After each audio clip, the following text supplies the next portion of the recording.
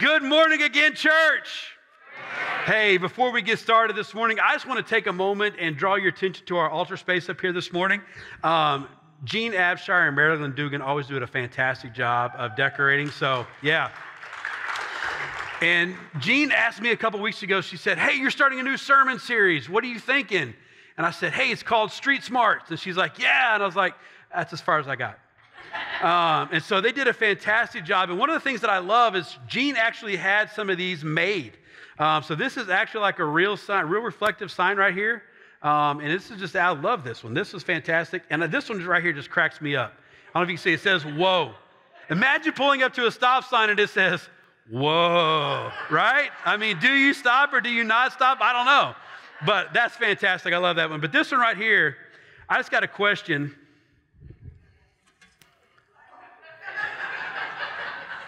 Don't the musicians control the tempo? So I'm not sure quite what this sign's saying. So just process that, right? But if you don't get it, it's Abbey Road. There's the Beatles walking on the deal on the bottom. So anyways, so special thank you to Gene Abshire and Marilyn Dugan for our beautiful altarscapes this morning. Well, today, as I said, we are starting a brand new sermon series that I believe can have an impact on the lives of each person here today and the lives of each of those of you who are watching online as well. You see, there has never been a greater need for a series like this than now, because far too many people are living day in and day out by making foolish decisions without thinking about them. Now, hear me clearly. It's not that our world is not intelligent, right? I'm not saying that at all. In fact, it's actually quite the opposite. Most people I know are highly educated and very bright. Amen. Are you speaking for yourself? There's times the amen works and there's times it doesn't. So we'll talk after service, all right? Those aren't the kind of smarts that we're talking about, though, for this series, right? So you see, we're not talking about book smarts. We're talking about street smarts. And that's what my dad used to call it. He used to call them street smarts, right? And so we're talking about, there's the book smarts, right? That's the formal education. That's the formal training. And then there's street smarts, right? Lessons learned by doing life or what we basically call common sense, right? It's a little bit of common sense. So hear me clearly. You can possess both of these equally. You can. Or you can be heavy in one and very light in the other. But for the purpose of this series, we're going to be talking about those street smarts and specifically about the common sense that can come from God. So we're talking about this one word called wisdom. Wisdom. So as we begin talking about wisdom, let's start with a definition. We all need to be on the same page because honestly, we all think we know what wisdom is, right? No amen on that one, Terry? I was waiting for an amen on that one. We all know, right? At least some of you. Okay, well, now I'm going to challenge that, right? Well, wisdom as defined by the Merriam-Webster's dictionary is A, ability to discern inner qualities and judgment. Ability to discern inner qualities in relationships, aka insight, right? So it's insight. B, good sense, judgment, right? So there's good sense, that's judgment. C, generally accepted belief. This is the collective wisdom of the group, if you will. And D, accumulated philosophical or scientific learning or knowledge, right? So wisdom is the combination of insight, judgment, and knowledge, right? Insight, judgment, and knowledge. And this is what we pull from to make life decisions when the rubber meets the road. Maybe that's why they call it street smarts. Don, why weren't you up here for that rim shot, man? We have to work that out. But I think you already know this, but we live in a time of unprecedented growth in human knowledge. From an article on human knowledge in Industry Tap written by David Schilling, it says that not only is human knowledge on average doubling every 13 months, we are quickly on our way with the help of the internet to the doubling of knowledge every 12 hours. That's where we're headed, every 12 hours. Now, there's some statistics that went with this, and Google only processes about 0.4% of what's actually out on the internet, okay? So just understand that, right? We're on our way with the help of the internet to doubling knowledge every 12 hours. Let's put this into context, okay? In 1900, human knowledge doubled approximately every 100 years. Every 100 years, there'd be another advancement in human knowledge. By the end of 1945, the rate was every 25 years. Okay, there's a lot that happened between 1900 and 1945, right? We started flying. Cars became an everyday transportation item, right? So we start to see this change and this fastness that's approaching us in our knowledge. This is why it's called the knowledge doubling curve. And it's created by Buckminster Fuller in 1982. And so as you can see, knowledge is absolutely everywhere. But hear me very clearly, church. Not all knowledge is true. If you don't believe me, read 5 different articles on the internet about one certain thing. They're all going to say something different, okay? Not all knowledge is true. And not all knowledge translates into success. I have a ton of knowledge about the Chicago Cubs. That does not help me in my daily life. You see, even with doubling of our human knowledge every 13 months or moving into 12 hours, you see, I kind of believe that our world is bankrupt in wisdom. And without wisdom, once again, wisdom is the connection of insight, judgment, and knowledge. We're going to experience the pain of unnecessary mistakes. You see, I also believe that God desires for us to live in line with the way that He has created the world to work. I also believe that God wants us to live a full and blessed life. But those intentions are greatly threatened when we live carelessly, when we live without wisdom. A little after I turned 15, I began looking for my first ride. You know, you start getting that 16, you start getting that bug, you want your first ride, and you want it to be awesome. After realizing that my savings would not afford a Porsche 911 or a Jaguar XJ220 or an Aston Martin DB5, I'd still take any one of those cars, I began to lower my standards. And I told my family that I had $2,000 in my savings, and I wanted to get as much vehicle as I could for the money. And within a week, my uncle found a 1982 Chevy S10 pickup. A little bit of a difference, I know, I understand, right? But he brought it to my dad's shop in Newcastle where I was working, and I will tell you, I was hooked. That almost 10-year-old truck, was a light gray and had this red interior, and I would tell you, I wanted it. I wanted it. I told my uncle that I would take it as it fit inside my price range. I didn't even drive it. Never even drove it. I just told him that I will have the money later that afternoon. I'm going to have it. It's going to be ready to go. I never even looked at another vehicle. And this is when my dad offered me some of that unsolicited fatherly wisdom. He told me, you know what? There are plenty of other vehicles out there, and that I shouldn't jump on the very first one that I find. What if something better came along tomorrow? He asked me if I was prepared to learn how to drive a standard. This was a stick. I've never driven a stick before, so I had to learn that. Was I ready to do that? He asked me if the engine had been checked out. What about the other mechanical parts of the truck? He told me the best thing to do was to wait, to do some research, to make sure that this was really the vehicle that I wanted. I mean, after all, I had almost a year before I had to take my driver's test.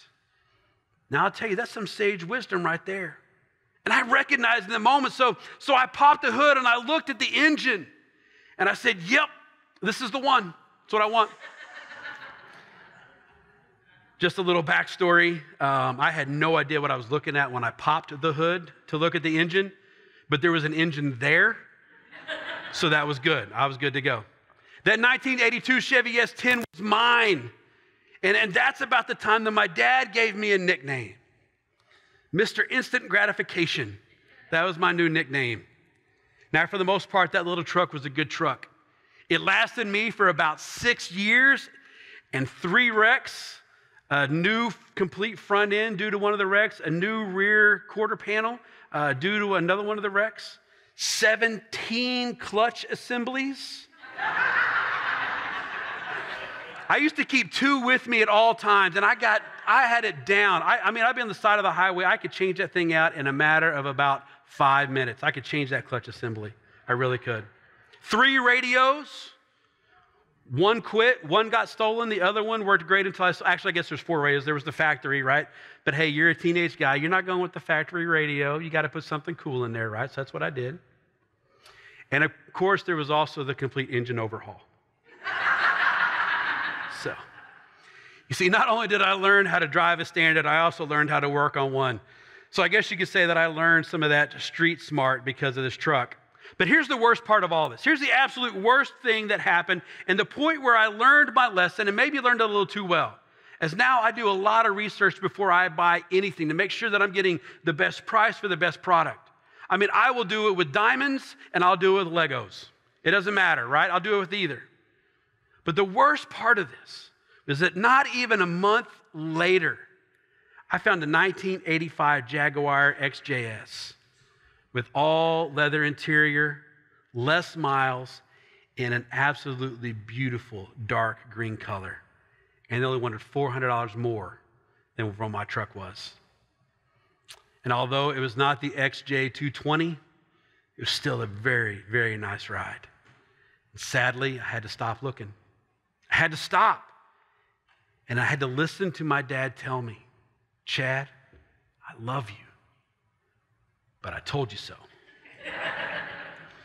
You see, I am afraid I have just described the way that some of us have chosen to live our lives. We make decisions without much thought. We're so concerned with the immediate that we forget to think about the consequences. We either don't listen to the wisdom around us, or we surround ourselves with people who convince us that wrong is right and right is wrong. We might even overestimate our ability to say no.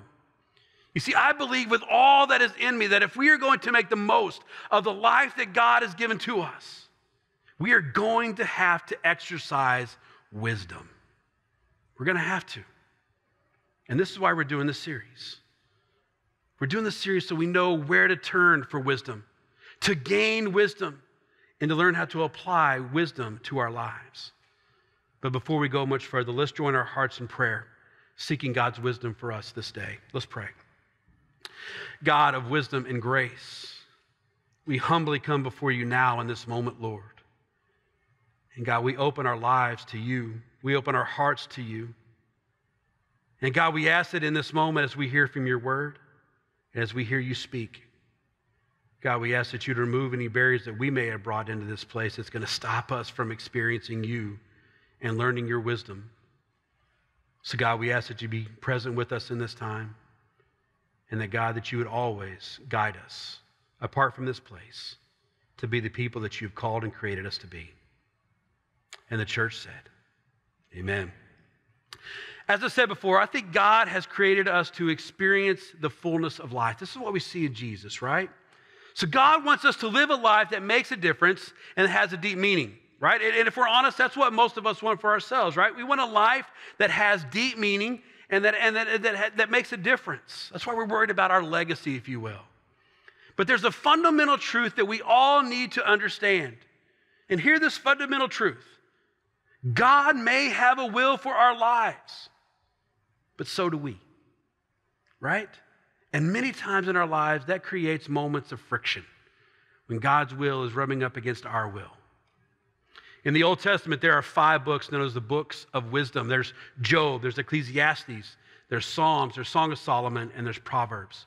And these are all considered writings that communicate insights and understanding about how the world around us works and how we are to live in light of the truths.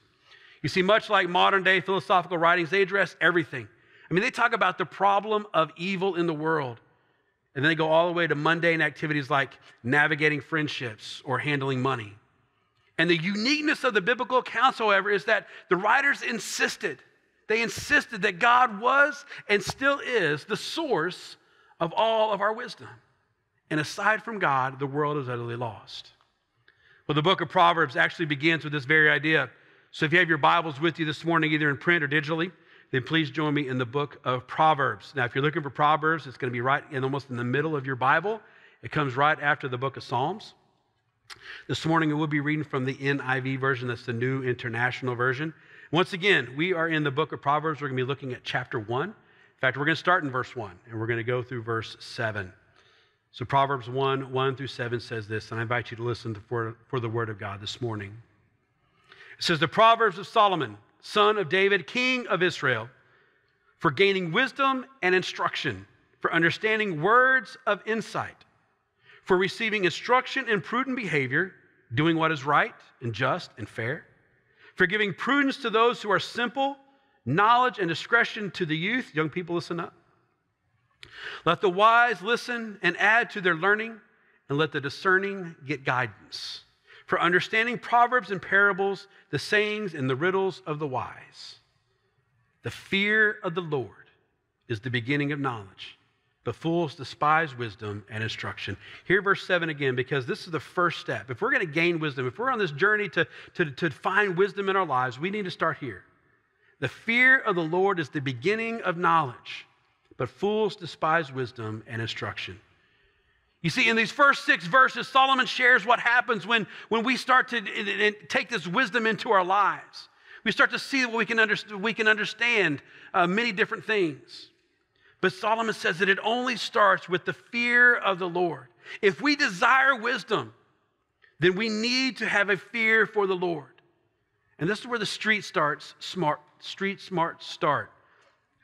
I still couldn't get that. I tried many times. Now, I know what you're saying. I know what you're saying. You're saying that for me to be wise, I've got to fear God. That's what you're saying. That's what Solomon said. But I thought God was all loving and full of grace. I thought God wanted me to be in relationship with him, and that's why he sent Jesus. You see, it's not normal to fear those with whom you're in a relationship. You know, in today's world, we call those unhealthy relationships or toxic relationships. You see, I know the word fear for us conjures up images of fright and gloom and anxiety, right? It's like seeing a clown walking down the street and there's not even a circus in town. That's fear. I was expecting an amen on that. That's fear right there. If you don't amen that, you can talk to me after service. That's scary right there. But that's fear as we know it, right? And it triggers our fight or our flight or our freeze or our fawn responses. However, the fear that Solomon is talking about in Proverbs 1:7 is completely different.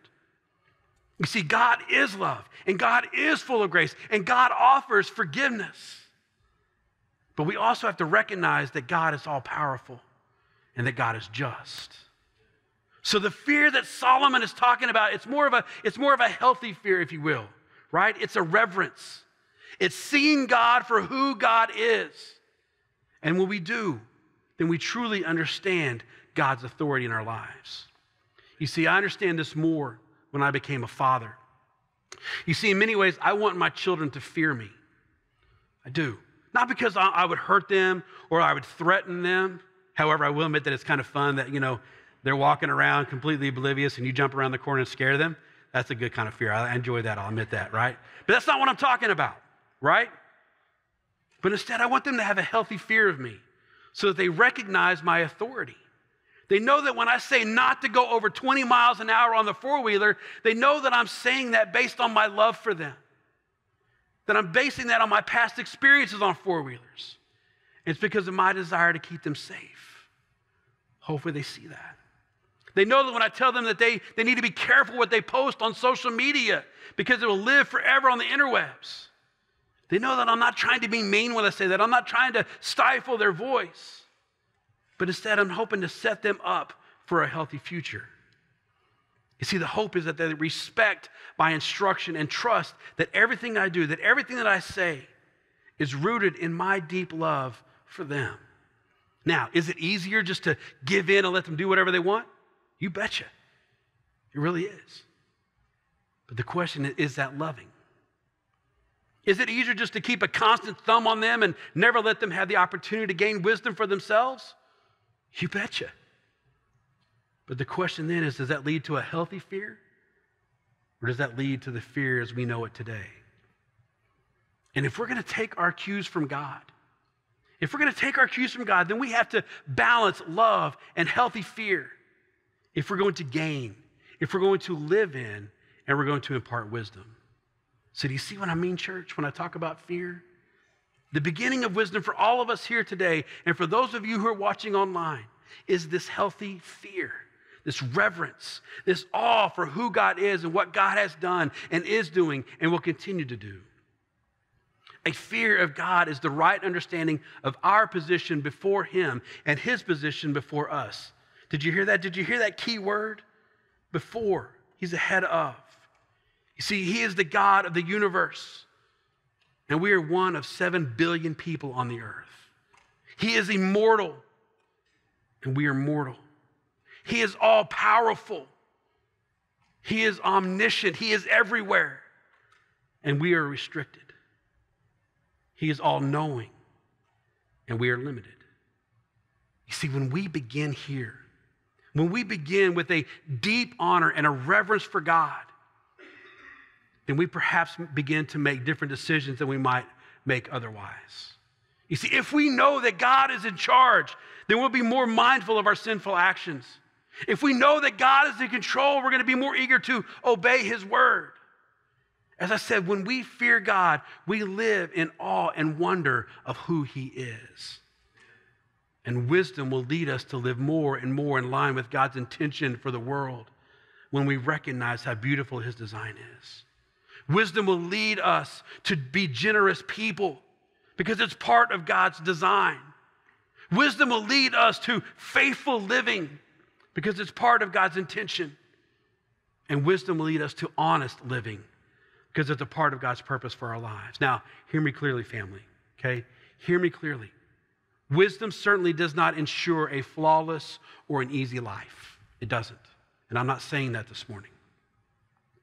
But it does increase the potential of experiencing a full life in Christ. You see, church, wisdom is the most valuable thing that we can own. The most valuable thing that we can own.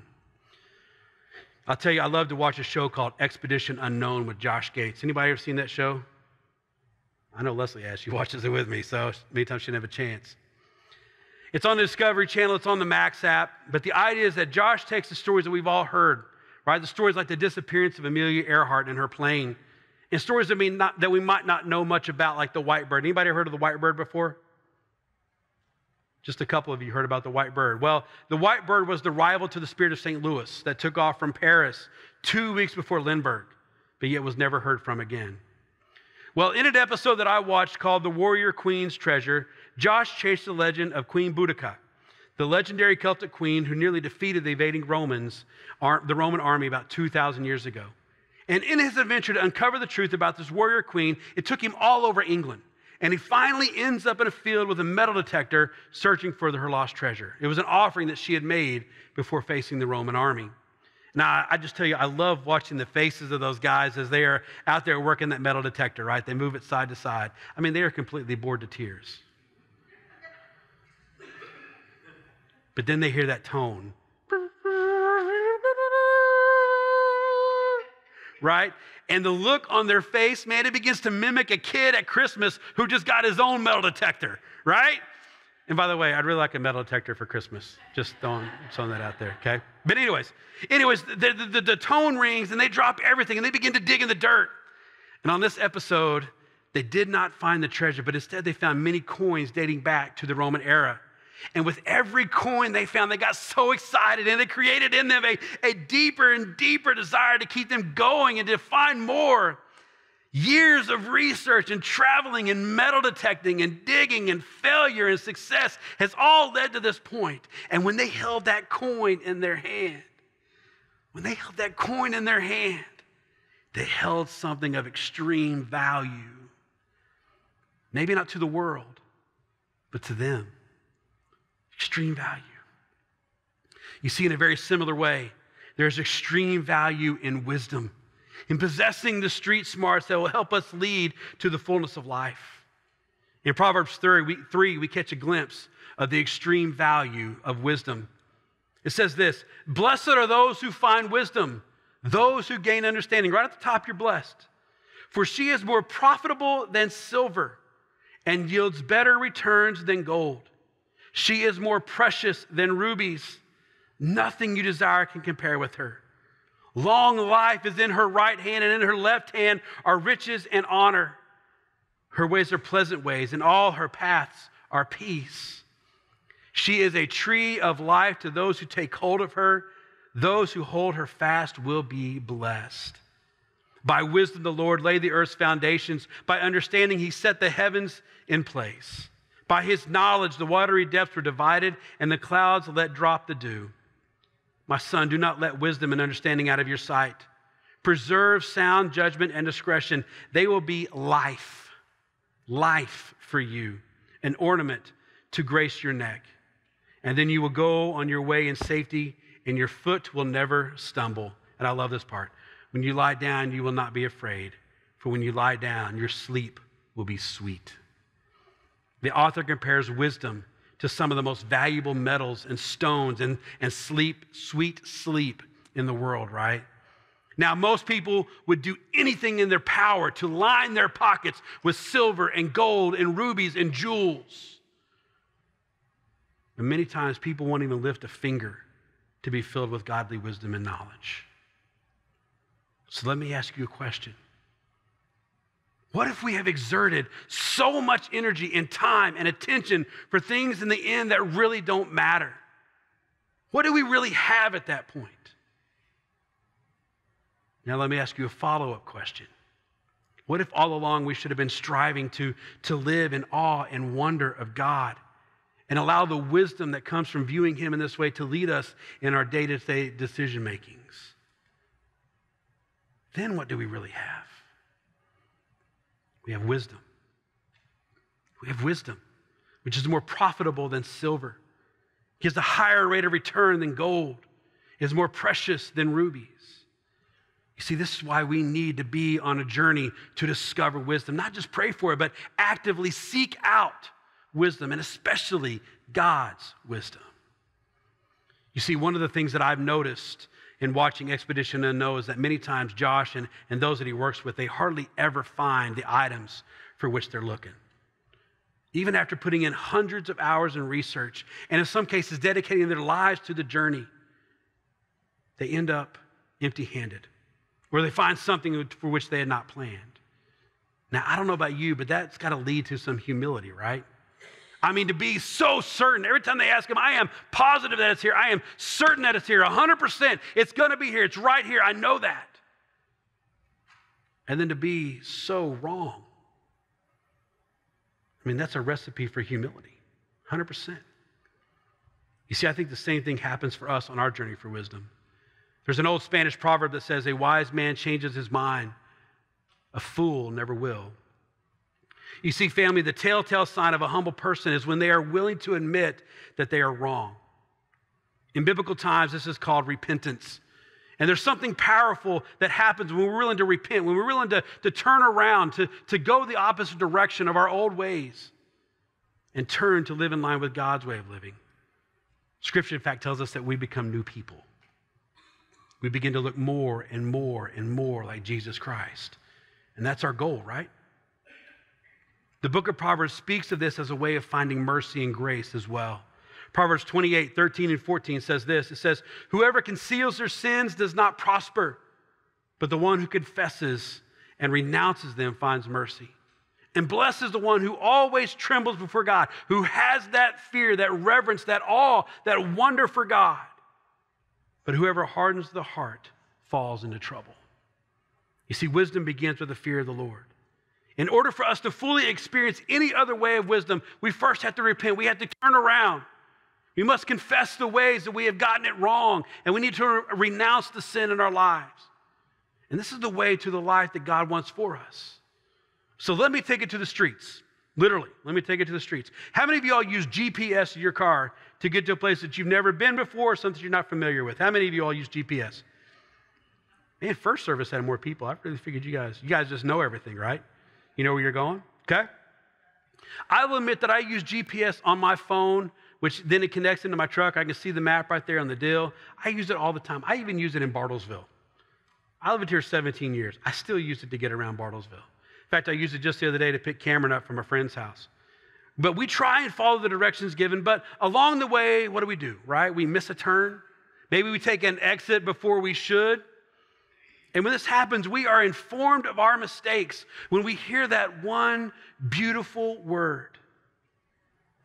Recalculating. Recalculating. I'm really waiting for the day that she says something other than recalculating, right? But we hear that word. And then we're given a new set of directions to help us get back on track. Now, the fool will argue with the GPS or turn off the phone completely. And I will admit that I had been that fool from time to time, and the result of that was a constant wandering with no end in sight. Rather, if we are wise, when we find that we have gone astray, there's time for recalculating, and we obey the new instructions and repent so that we might find the right route once again. But here's the joy for us today, church. There's absolute joy in this. We are not alone on this journey for wisdom. You see, we have Jesus who understands our temptations and our suffering. And no matter how foolishly we have lived in the past, we can come before him and we can ask for forgiveness and be accepted and be redeemed and given a chance to start over. So today I want to invite you to practice wisdom. Practice wisdom. Begin right here. Stand before God in humility with awe and wonder. Confess your sinful and your selfish ways. Repent and choose to follow God all your days. So today, as we think about living in this healthy fear, this deep respect for who God is and what God has done, I want us to turn our attention to Holy Communion. Because I think that it's in Holy Communion that we get a glimpse into the wisdom of God's plan for us.